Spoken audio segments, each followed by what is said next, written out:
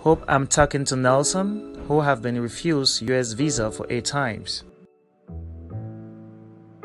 Yes, sir. Who are you? Are you an online ghost? No. Well, you are speaking to the US consulate from the US embassy in charge of granting visa.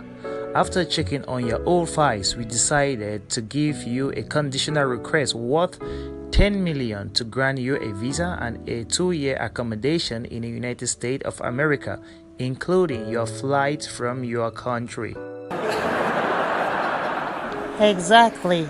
Thanks for your understanding, and I really appreciate your help. You are the gold in my life. How can we move forward, sir?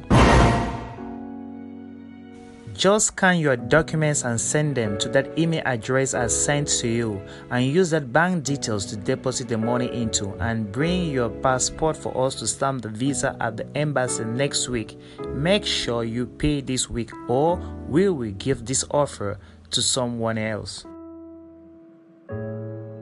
We'll do that before Thursday, sir. Thanks.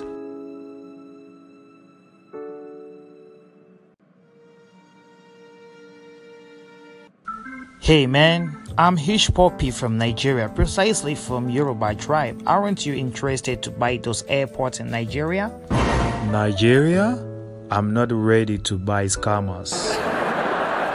You're wasting my time, sir. If you're not interested to buy the airports in Nigeria, then I'm willing to give you a cheap offer to buy some puppy dogs, or I sell you my grandfather's land, Cameroon.